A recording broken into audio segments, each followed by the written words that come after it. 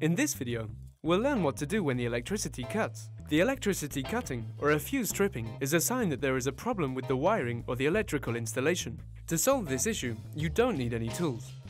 We will explain the 4 steps you'll need to follow in order to know how to react properly and safely in the instance of a power cut.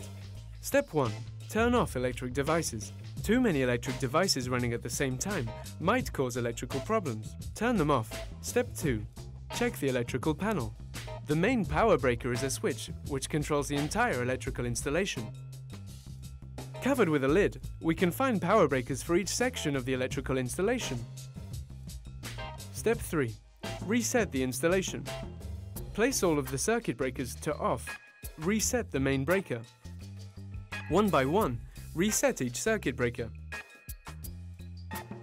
Once the electricity cuts again, you will be able to locate exactly from where the problem with the electrical installation is coming. Step 4. Identify the problem. Plug back in all the electrical devices which were originally plugged in when the electricity first cut. If the electricity cuts again when a particular device is re-plugged, you have identified a defective device and you will need to fix it or replace it. If, despite taking all these precautions, the problem still persists, call an electrician. You now know what to do when the electricity cuts.